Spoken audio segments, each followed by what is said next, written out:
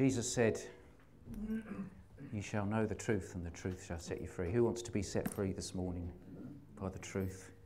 Who wants to be released? If the Son sets you free, you'll be free indeed.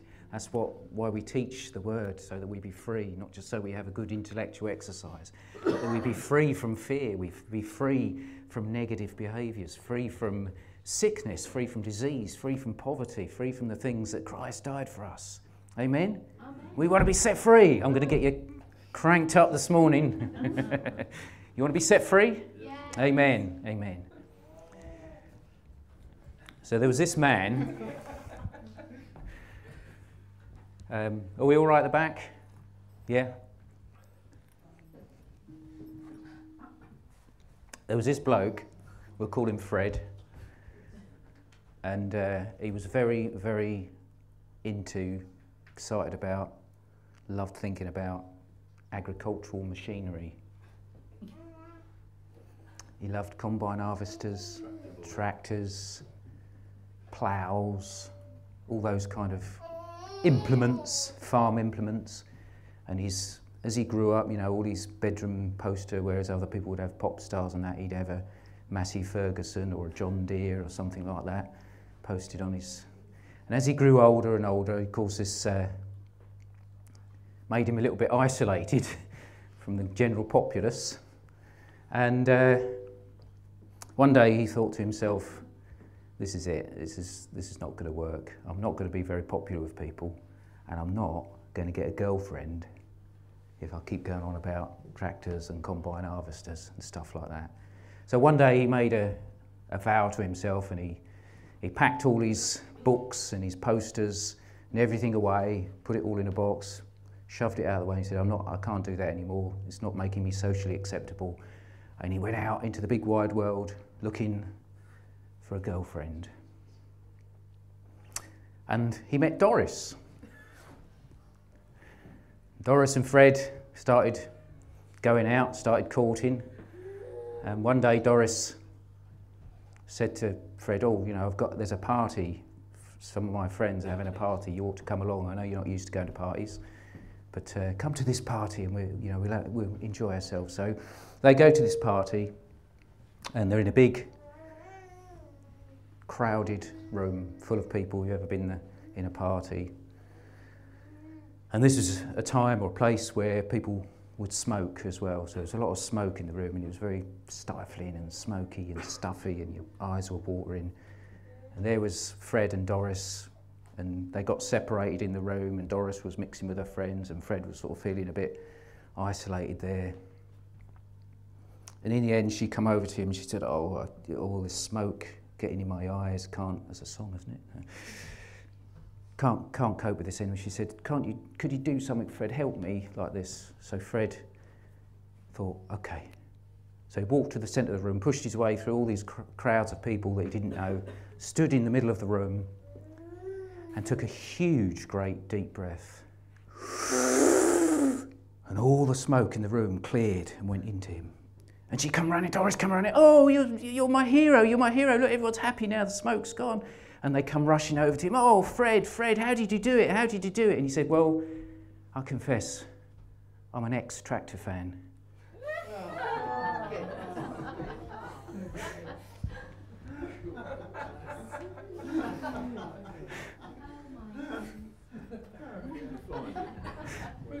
Oh, dear.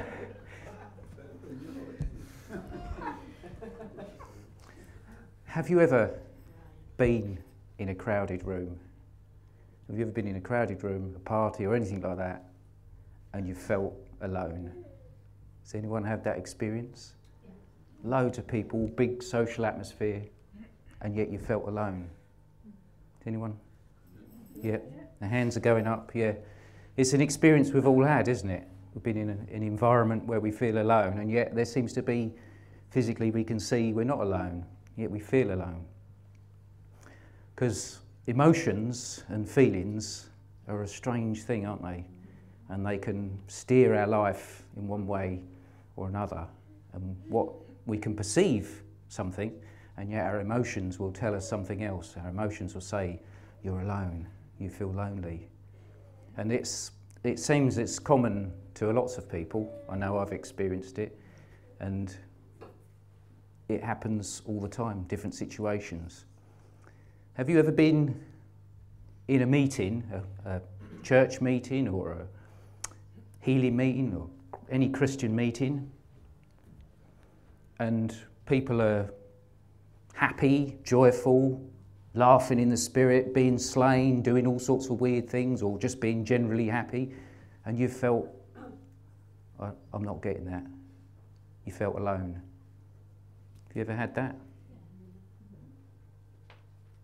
Been in that environment and you think, I'm not getting what they get. Because emotions are a strange thing, aren't they? They make you feel things when you can see everything's happening really well, and yet your emotions tell you something different. And there's been certainly when I was growing up as a Christian, my younger days, and I don't know whether you've been across this or not. So if I'm preaching to the converted, I apologise. But there's been these theories and teachings that I've come across where it's like the Holy Spirit comes and goes, comes and goes, and your feelings come and go. And so we link the Holy Spirit coming and going with our feelings coming and going. And we end up on this roller coaster ride thinking that the Spirit is moving in and then moving out, and moving in and moving out. Has anyone been through that experience, that teaching? And there's another teaching which I was taught when I was a young Christian, which some of you may be taught, so I'm going to kill a few sacred cows this morning, hopefully.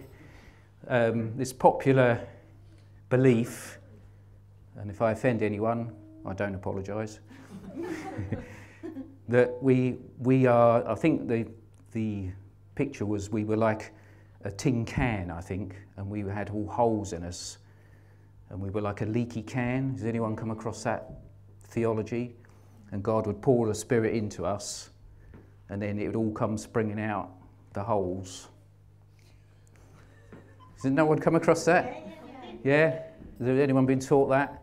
I can't find it in the Bible, to be honest, but that was the theory. And then so what you had to do is you had to keep getting topped up because it would just kept flooding out the holes all the time. And, you know, people would have sermons where they'd have visual aids of leaky cans and things like that. And I have some visual aids this morning, but no leaky cans. Because I did have a look, and I can't find anywhere in the Bible where it says we're leaky cans. So I thought, well, I'm going to have to scrap that one for a start. So let's just go back to what Jesus said in John 14.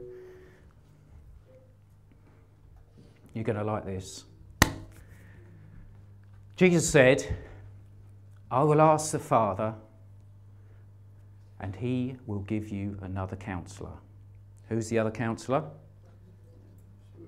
The Holy Spirit, yes. To be with you forever! Woohoo! He's forever! The Spirit of truth. The world cannot accept him because it neither sees him nor knows him. But you know him, for he lives with you and will be in you. I will not leave you as orphans. I will come to you. So how do we get to this theology of the Spirit moving in and out when he says he'll be with you forever? Woohoo! And when I thought about that, that's really exciting, isn't it? He's with me forever, not because of anything I've done, but because Jesus promised he was going to come. Thank you, Eliana. So I was really excited about this. The Holy Spirit is with me forever. And yet we've got this theology going around the church saying, you know, we've got to cry out for the Holy Spirit. You know, I've been to meetings, you know, send your Holy Spirit, Lord, send your Holy Spirit. Stuff like that. And I think, well, didn't Jesus say he was there already? What, you know, which is it? Now, I'm not against, I must just say, I'm not against meetings where, you know, you see the Spirit move and people are affected by the Spirit and some great things happen. I love it when people laugh in the Spirit. It's hilarious. Great things like that. But it's not. Have you ever noticed that the Spirit only moves in meetings where people are, where Christians are? Because that's where the Spirit is, isn't he? He's in us forever. Woohoo!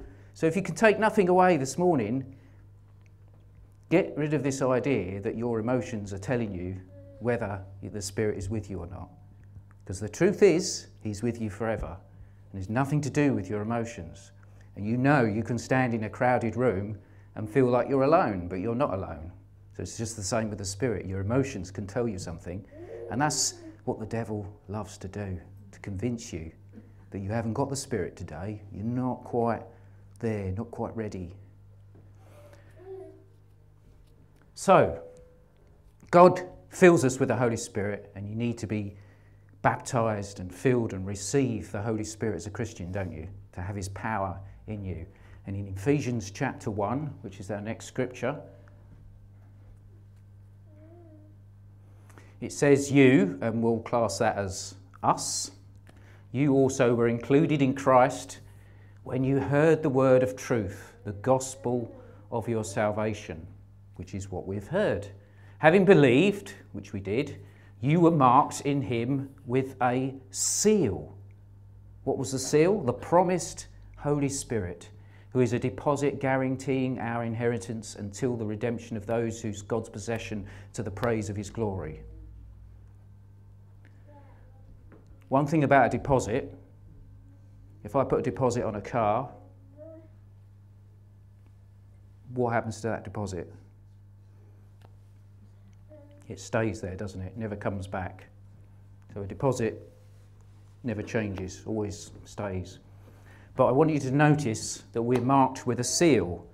And when God puts his Holy Spirit in us, he puts it in us, our spirit. And Paul's done a lot of teaching on spirit, soul and body. But our spirits become alive to God when we're born again. And when he puts his Holy Spirit in us, he puts his Holy Spirit joined with our spirit in our inner man or in our inner woman. And it's like, I've got a jar of lemon curd here, because that's all I had in the cupboard this morning. But it's like a vacuum seal. When you seal something in, it's sealed, it's locked, can't come out. The seal is there. Only God's seal is obviously a little bit better than the jar of lemon curd. But the Spirit of God is sealed in us. That's what it says. Ephesians chapter 1, verse 13 and 14. That's brilliant, isn't it? So not only have we got the Holy Spirit forever, he's sealed inside us. So nobody can get him out. Nobody can pull him out or suck him out because he's sealed in. Amen? So don't listen to your emotions. Don't listen to your feelings when you think, oh, I haven't got the Holy Spirit today. Because he's sealed inside. Fantastic. Now, I'd like to say that that was the end of the story because we'd all be happy like me. But we're not all happy like me all the time, are we? Because I'm not happy all the time. Our emotions go up and down, don't they? And our soulish part of us is the part that we are used to in the past directing our lives. Our soul and our thoughts and our words are the things that have been directing our lives before we were Christians, and unfortunately for a lot of us since we've been Christians, because we just carry on in the same vein. We don't listen to the Spirit, we just carry on listening to our emotions, listening to our thoughts. And so the devil can pop in and give you a negative thought about something, and because your soul is running your life, it can accept it. Whereas if your spirit is running your life, you don't accept it. So one of the big reasons why this theology had come about, I think, in the church, about being filled with the Holy Spirit, then it leaking out, and then you're being filled, and then it leaking out, so then you'd have to go to a really important meeting and get filled up again, especially if the guy at the front was a particularly spiritual person. You get filled up a bit more, and you'd have to go to that meeting over there because that was a better one, or you'd have to go down the road, you know, and it just went on. And one of the reasons that this theology came about, I think, is because, and some of you might already be one step ahead of me thinking, Brian, but what about Ephesians chapter 5 verse 18? I can see you're all thinking that. So we do have Ephesians chapter 5 verse 18, and this is the little bad boy that gives us all the trouble, I think, because it says, "Do not get drunk on wine, which leads to debauchery." And you can ask me afterwards what debauchery means. It says, "Instead, be filled with the Spirit." And all the Greek scholars stand up and say, yes, and it's in the present continuous tense. So therefore we have to go on being filled with the Spirit all the time. So the only logical conclusion is we've got holes in us and it keeps leaking out again.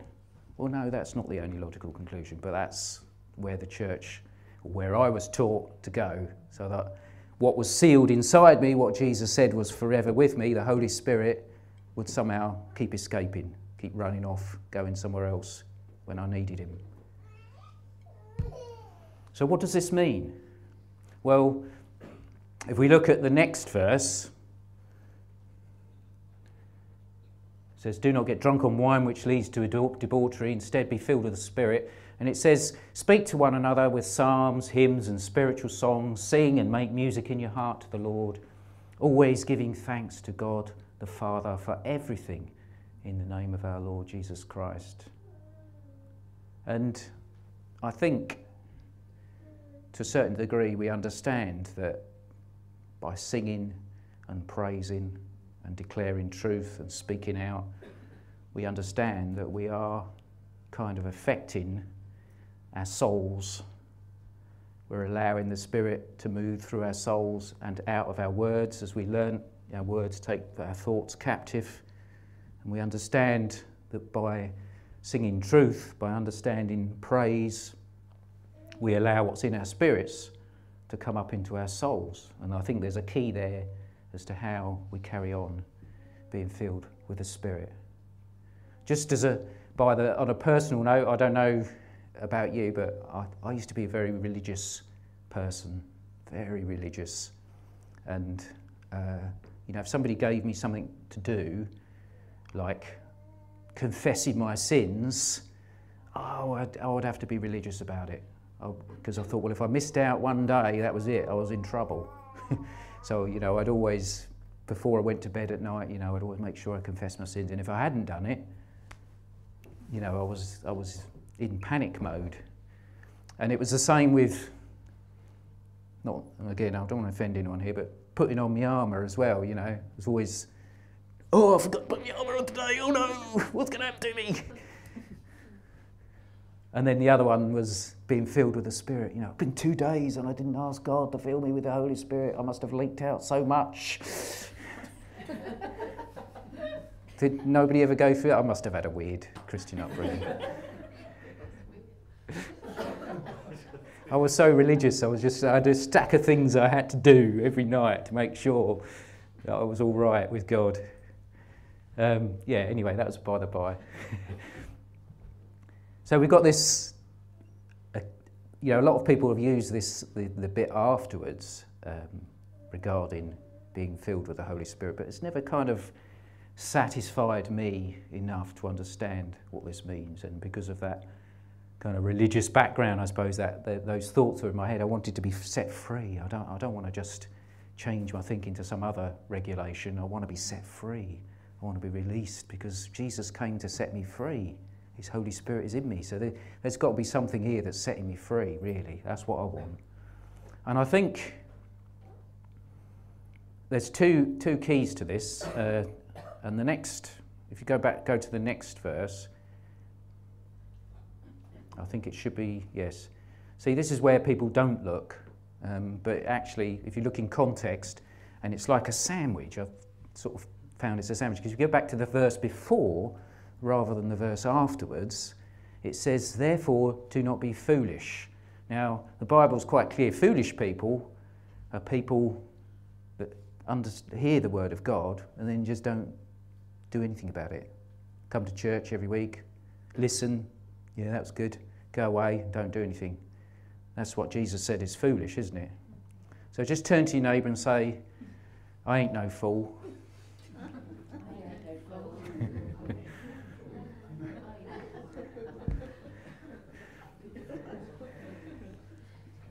Unfoolish. What's the opposite to foolish? Clever? No. Wise. Wise people. The wise man built his house upon the rock. That's right. Wise people, they understand what the Lord's will is. And how do we understand what the Lord's will is? I'm looking for my Bible. We have to pick up our word, don't we? We have to listen. We listen to teaching every week. We hear Paul and Nick preaching and we understand, but we read this, we go to house group and we understand. And then we're wise, aren't we? We're not foolish anymore. And then it goes on. As soon as he said that, he then says, don't get drunk on wine, which leads to debauchery. So I think there's a key there to understanding what the Lord's will is. And this again is our soul, because this is affecting our thinking, the way we think and the way we believe. So let's try and tie this up then, because the other thing about this scripture which makes me giggle a bit, because if you're very legalistic about this scripture, it says, do not get drunk on wine which leads to debauchery. And there are some schools of thinking, religious people that will say, well, this is a scripture that tells you not to get drunk. Don't get near the evil liquor. Well, no, it's not. I'm sure Paul wouldn't have wasted his time explaining to people how bad it is to get drunk, because we all know that, don't we? And people out in the world, non-Christians, know the evils of liquor. That's just obvious, isn't it? So he's not using this scripture to explain why a Christian shouldn't get drunk. Now, again, before I go any further, I'm saying, no, I'm not encouraging people to get drunk. But the point is, that's not why Paul used this, I don't believe. And the reason Paul uses this picture of getting drunk is, well, hands up, come on then, be honest. Who's ever got drunk? Oh, all the elders have put their hands up. No. There's quite a lot of people got drunk. We've all done it at some time, haven't we? Some worse than others. How many people just got tipsy, a little bit tipsy on a bit of cider? Praise the Lord. Right, let's think about this. What happens when you get drunk? The first thing that happens when you get drunk, when you put the Spirit in you, is you start changing the way you think. Now, this is one of the reasons why they don't want people driving cars when they've been drinking. Because as soon as you have a bit of drink, your confidence levels start to go up.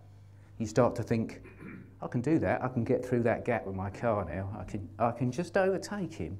And it's true, it's a scientific fact. Your thinking changes. So the first thing that happens when you're drinking is your thinking starts to change. Can you see where I'm going with this? What's the second thing that happens? You start to say stupid things when you're drunk, don't you? I love you.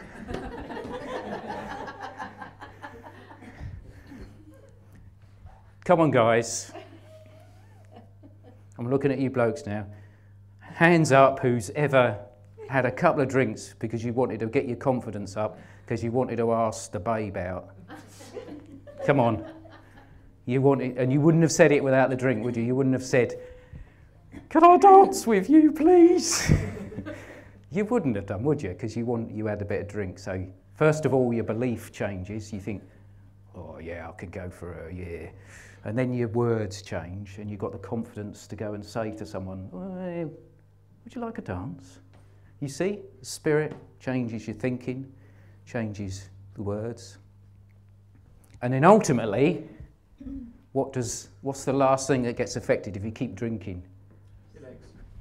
Your body, innit? Yes, your whole physical body starts getting, really bad. You can't even stand up, can you? And so when we get filled, when we continue to be filled with the Spirit, when we understand what the Lord's will is, our belief changes. We allow the Spirit to change our beliefs.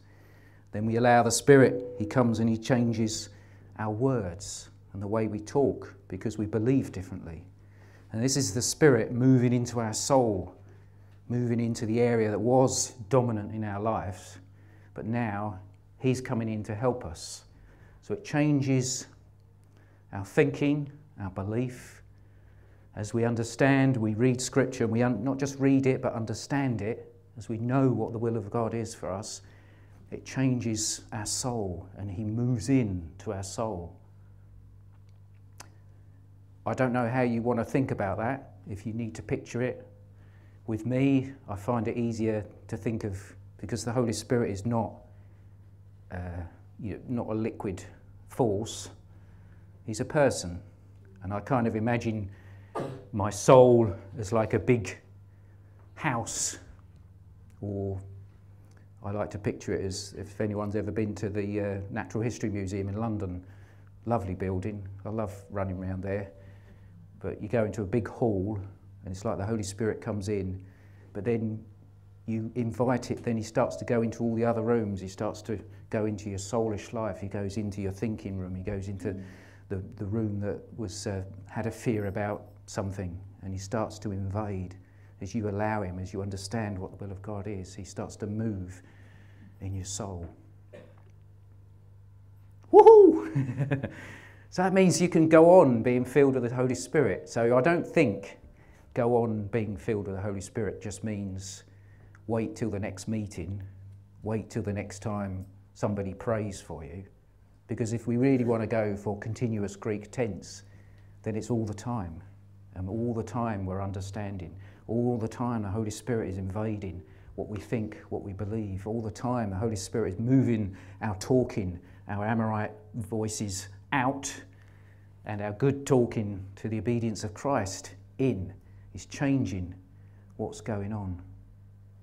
Isn't that fantastic? Yes. Amen? You are starting to get a little bit excited. This is fantastic. And the amazing thing about this is it's only available to people that preach. So you laugh. It's not, is it? It's the Holy Spirit Jesus gave each and every one of us. He said in the new covenant, no longer will people say to one another, oh, know the Lord, because you will know the Lord. You will have the Holy Spirit. You've got as much Holy Spirit as I have, and we've got as much Holy Spirit as the Apostle Peter had, or Paul, or Kenneth Hagin, or Andrew Womack. Same Spirit, same person, sealed in. You can't change it because we've been sealed. It's the same Holy Spirit. Isn't that fantastic? So for me, I'm allowing my thought process to change. I'm allowing the Holy Spirit into my soul. He's filling me day by day by day, changing the way I believe and the way I think. But what would happen, because you remember we looked at getting drunk, didn't we? This is the first sermon you've ever heard on getting drunk, isn't it? It changes your thinking, changes your talking. What was the third thing? Your body. What would happen? What would happen if you just carried on being filled with the Holy Spirit and you let the Holy Spirit into the body realm, into the next realm? If he started moving, what would happen? Well, the Apostle Paul had this sussed, because in Romans 8, I think it's the next, he says, if the Spirit of him who raised Jesus from the dead, so I presume that was the Holy Spirit, is living in you, he who raised Christ from the dead, what? Will also give life to your mortal bodies through his Spirit who lives in you. So when the Spirit is gushing through your soul, he's coming into your body, he's giving life. That means health, wholeness, well-being in your physical, this is talking about physical bodies now. That's what happens when you be filled with the Holy Spirit. There's a lot of people in the church nowadays, and rightly so, saying we want to see healing in the churches, we want to see healing. But God doesn't want to see healing, because he doesn't want to see sickness. If you're going to have healing, you've got to have sickness. What God really wants is life for our mortal bodies. He wants the Spirit to just invade our bodies, and then we just have life through his Spirit in us. I'm not against healing. We should have healing. But let's just believe for what God has given us, this wonderful gift. I think Fran in the worship mentioned about stirring what was in us up. It's down to us. It says be filled with the Holy Spirit. It's an imperative, a Greek imperative. It's not, it's not waiting for God to do something. It's not, oh God, fill me with your Holy Spirit. He's given us the command, be filled, go on, drink. And what does Jesus say? John 7:38, which is not on the screen. Jesus said, whoever believes in me, where would the Spirit come from? Out of his belly, out of his innermost being would flow the Spirit. The Spirit's coming out of your spirit into your soul and into your body. And isn't that wonderful? That's appropriate for all of us. If we can just grab hold of that and start being filled and being filled and being filled, understand what the Lord's will is for us. Take it on board, receive it, build with it. Don't be a fool.